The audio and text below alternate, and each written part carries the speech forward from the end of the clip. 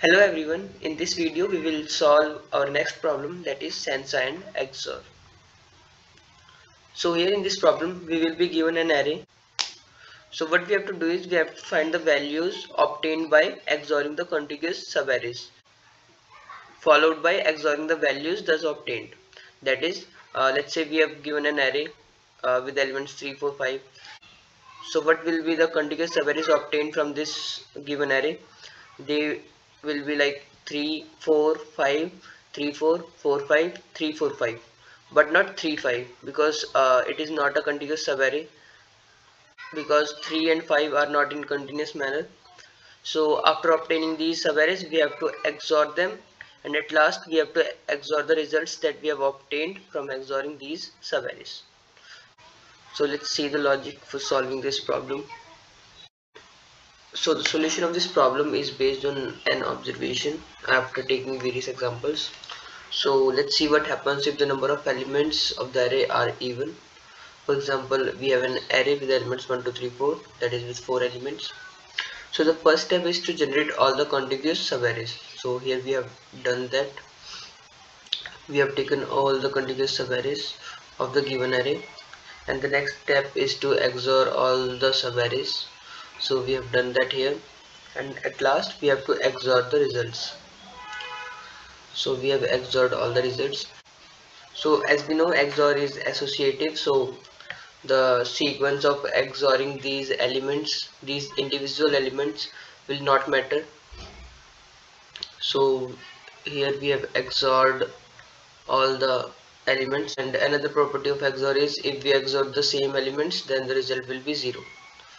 So if the presence of any element is even, that is, let's say 5 is coming twice, that is, it has even number of presence, then by this property the result will be 0. Similarly, if the count of 5 is, let's say, 4, then also the result will be 0. Similarly, if the count of 5 is 6, then also the result will be 0. So from this we can conclude that if the presence of any element is even number of times, then their resultant will be 0. So let's see the count of 1. There is 1 2 3 and 4. So the count of 1 here is 4, that is even. So the resultant of XORing 4 ones will be 0. So we can neglect 1 from this. Similarly, we see the count of 2. Let's see, 1 2 3 4 5 and 6. So here also the count of 2 is even. So the resultant of XORing all 2's will be neglected, as it will be 0.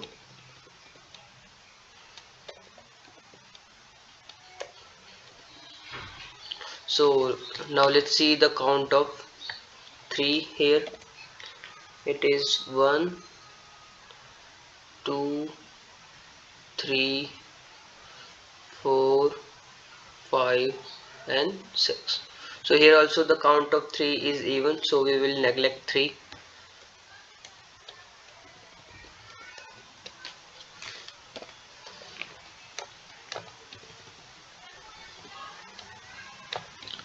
And at last we have 4. Let's see the count of 4.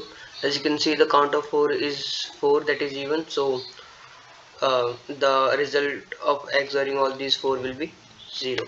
So as the occurrence of each element is even, so the result will be 0. So from here you can, I hope you got the trick that if the number of elements in the given array will be even, then the resultant will be 0. Now let's see what happens if the number of elements are odd. So if the number of elements are odd, then what will happen is, so for example, let's say we have an array with elements 1 2 3, that is with odd number of elements. So we will generate all the contiguous subarrays first. We have done that here, and then followed by XORing all the subarrays, and at last we have to XOR the results. As I already mentioned that the XOR is associative in nature, So the sequencing of XORing these elements will not matter. So here let's see the count of 1. So here we have 1, 2, 3, 3 ones. So here we have 3 ones. So the resultant of XORing 3 ones will be 1, as the this will result to 0, and 0 XOR 1 is 1. So one thing we got is 1. Now we will eliminate ones from this. Now let's see the count of 2's. We have 1, 2, 3 and 4 2's. So we have 4 2's, so the resultant will be 0. So we can simply neglect 2.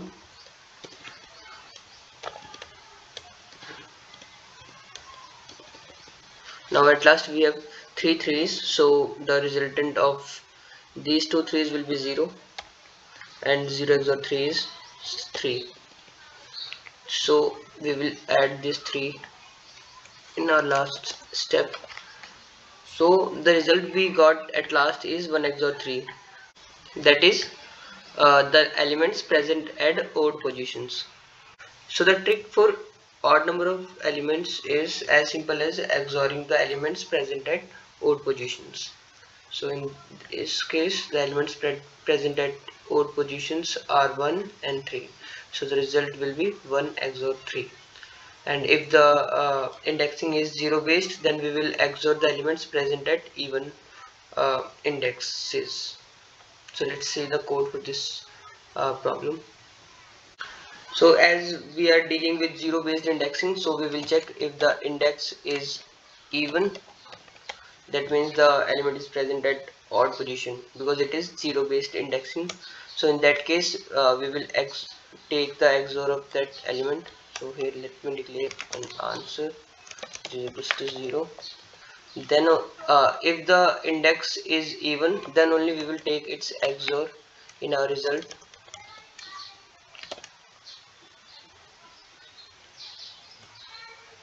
First we will declare n for the size of the array.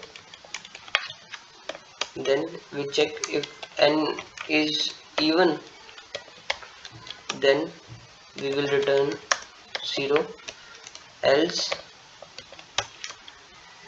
what we will do is we will XOR the elements present at odd positions. So for int I is equals to 0, I less than n, I plus plus. Let's try to run our code.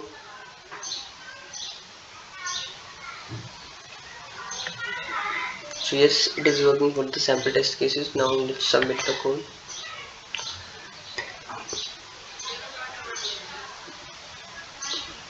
So yes, it is working for all the test cases. I hope you find this video helpful. Stay connected for more bit manipulation problems. Thank you.